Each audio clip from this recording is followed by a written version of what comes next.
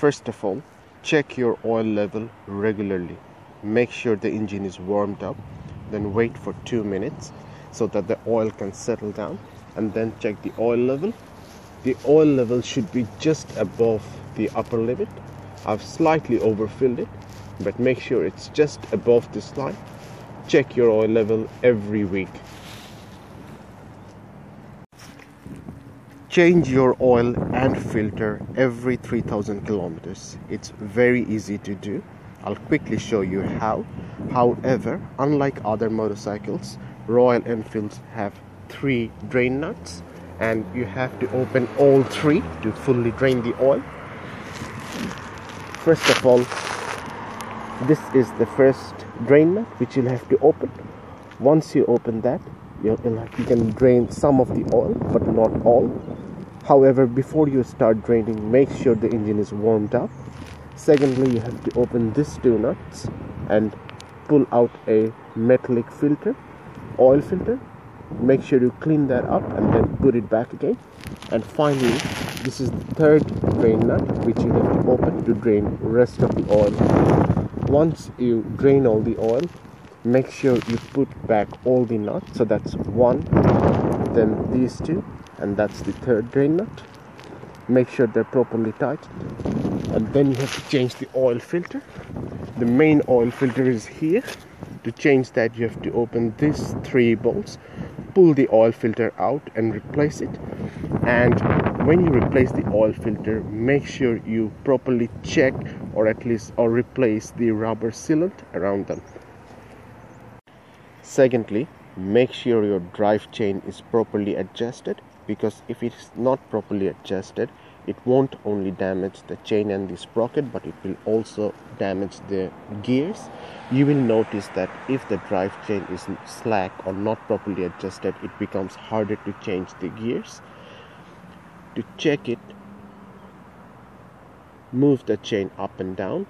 You can use a scale as well. If it is more than 25 to 30 millimeters up and down, you will need to adjust that. It's very easy to adjust the drive chain.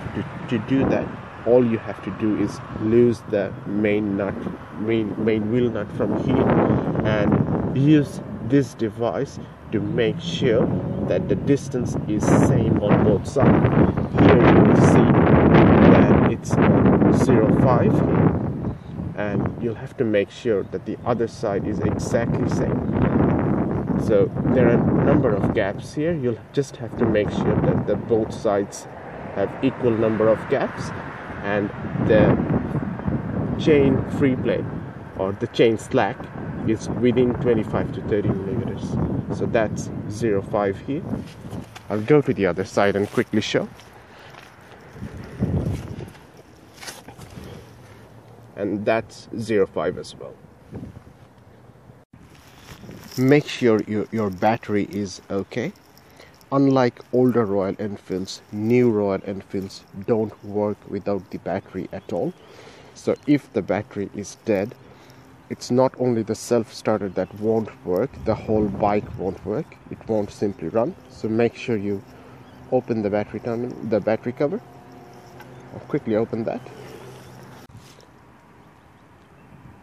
After you open the battery cover, check the fluid level first, then make sure both the positive and the negative terminals are clean and properly tightened. This is a brand new bike, so it's okay with this one. And while you have the cover open, just quickly look over the connections here and make sure that they are properly tightened. And I'll quickly just show you one more thing while we have the battery cover open. With the 350 model or the carbureted model, once every 6 months, just slightly loose this nut and drain some fuel. What that will do is it will keep the carburetor float clean. With the BS4 models or the Euro 4 models, the headlight is on all the time, and that puts extra load on the battery. So the battery needs to be checked every 3 to 4 months and just make sure it's working perfectly, because without the battery, as I said before, the bike won't run at all. Fourthly, check some of the most important nuts and bolts regularly and make sure that they're properly tightened. Because Royal Enfields are single-cylinder thumpers and they don't have a balancer shaft, they vibrate a lot more, and that affects the tightness of some of the most important nuts and bolts. I'll quickly go over the bolts that needs to be checked every 6 months, or maybe 3 or 4 months. That's better. First of all, check the front bolt, make sure that's tight. Both of these bolts, because they hold this and the brake in place as well. Then the main head bolt, make sure that's tight. These 2 nuts, this one, this one, this one. Remove this cover and check the swing arm. This one, this one, this one,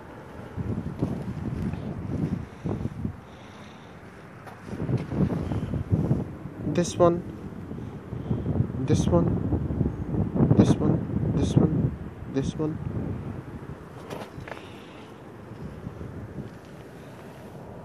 Both of them. Check the oil filler cap, and finally this nut. Just make sure that they're properly tightened. Check them every 6 months. That will keep you much safer on the road. Fifth, make sure your front and rear brakes are working perfectly. First of all, check the caliper. Make sure there are no leaks from here, and make sure that the brake line is fine. Check the brake shoes. Quickly check the brake oil level from here. If the oil level is low, don't just top it up. If the oil level is low, it means that the brake pads are low. As the brake pads goes down, the brake oil level goes down. So don't just top it up. Simply replace the brake pads. Check the rear brake regularly as well. You can tighten or loosen the rear brake from this nut. If you turn it clockwise, that will make the rear brake tighter, or if you turn it anti-clockwise, it will make the rear brake loose. Whenever you adjust the rear brake, make sure you put the bike on double stand, and after adjusting the brake, when the bike is in neutral, make sure that the wheel can turn freely. If the wheel doesn't turn freely, you will damage the brake and the bike as well. And to check the level of the rear brake, use this indicator here. Sixth, make sure your air filter is clean. To check that, open this side cover. That's the air filter. You can visually check it. Just by removing this nut, you can remove the air filter. Make sure it's clean, because if the air filter is dirty, that will affect the performance and the fuel economy of the bike. It's best to change the air filter at least once every 2 years, and if it is dirty, more often.